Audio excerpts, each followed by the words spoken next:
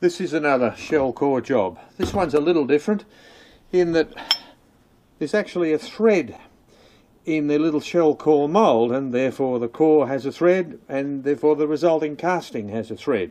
It's a sort of a thread that's a bit like that you'd find on a big glass bottle, I guess. But the only thing that one has to do is swirl the little core mould around like that to make certain that the sand flicks up right into the threads.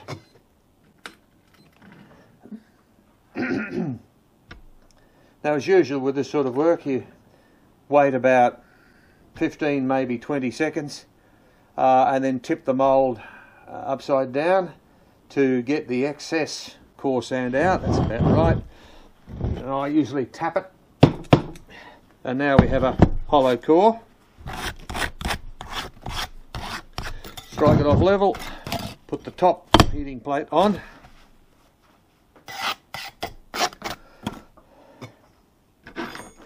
I usually just go around this edge here with just very lightly with a file to remove the little bit of flash that occurs there in the mould.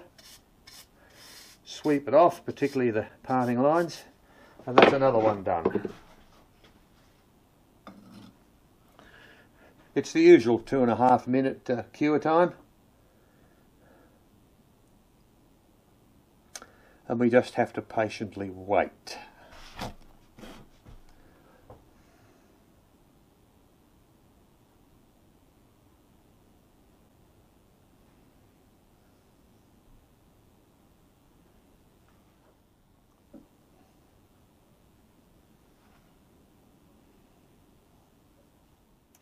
Well, that's about 2 minutes 15. By the time I get it out, it'll be 2:30.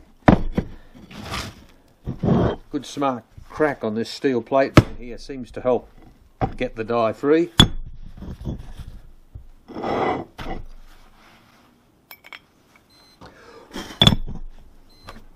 And away we go for another.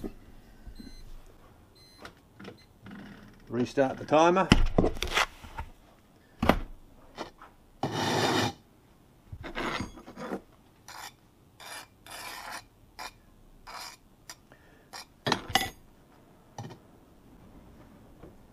Here we go, that's about 15 seconds.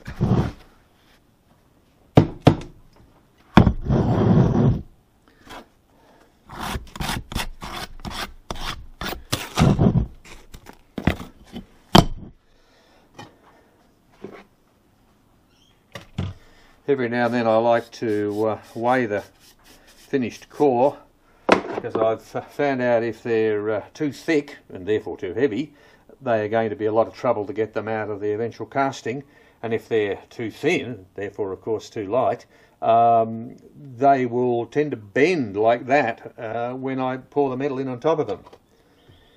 187 grams. I like them between 180 and 200, so that one's fine. Here we go.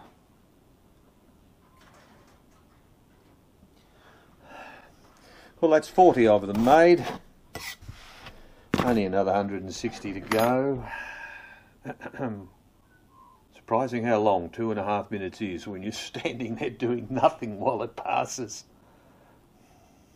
Not long enough to do anything in, just long enough to annoy you.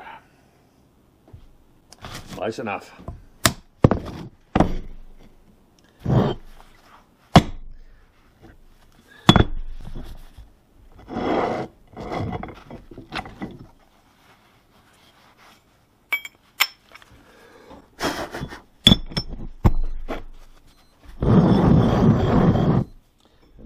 Here's another view of the process.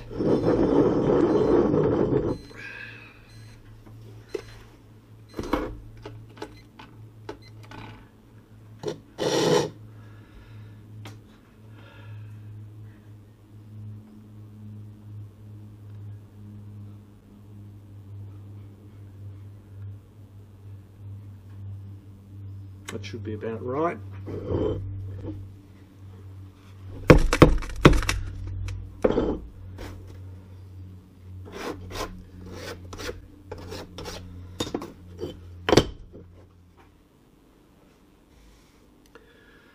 Time's up.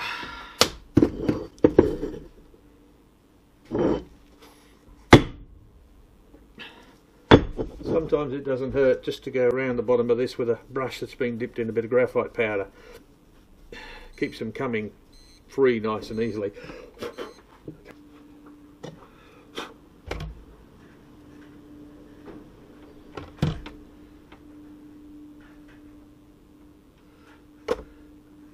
$190 grams, it's not too bad. Now, I don't know how close I'm going to get here, but with a bit of luck you should be able to get some sort of a look at the thread. It's not too bad. I will actually put a brush on a mould wash on that thread before I make the casting, and we'll see that a bit later. And that will smooth it up even a bit more. This is the next stage in preparation of these shell cores.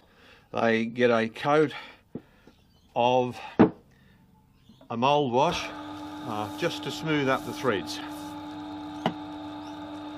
This is one of the advantages of shell cores, that you can handle them like this. Most other methods of making cores, the cores would be nowhere near as strong as this. You couldn't sort of treat them like this at all. They'd break and bits of rubbish would come off them.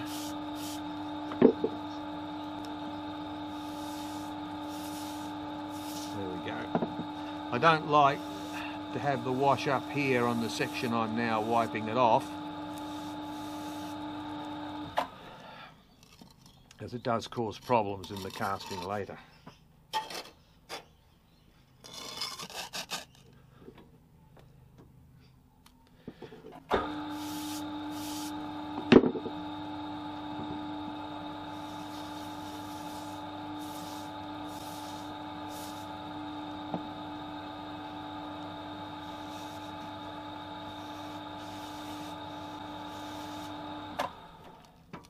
This is the first of two paints that go on.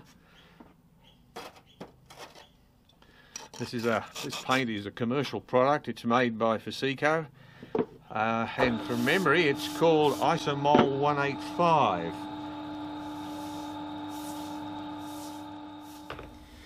This is the second lot of paint that's put on these cores.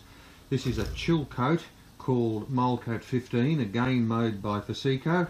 And I put it on this face of the core here where the metal first hits, and particularly down in here where there are what will be little standouts in the casting, in order to get a good looking finish there. If I don't put this material on, the metal can penetrate the core and be quite rough in that area. It's important I get right down into these little holes quite well. However, I don't want to completely cover the top of this core. If I do, I can suffer misrun in the casting when air that gets trapped in this area here won't get out through the core properly. This is a bit of a messy business, to be honest. This material's quite messy to work with.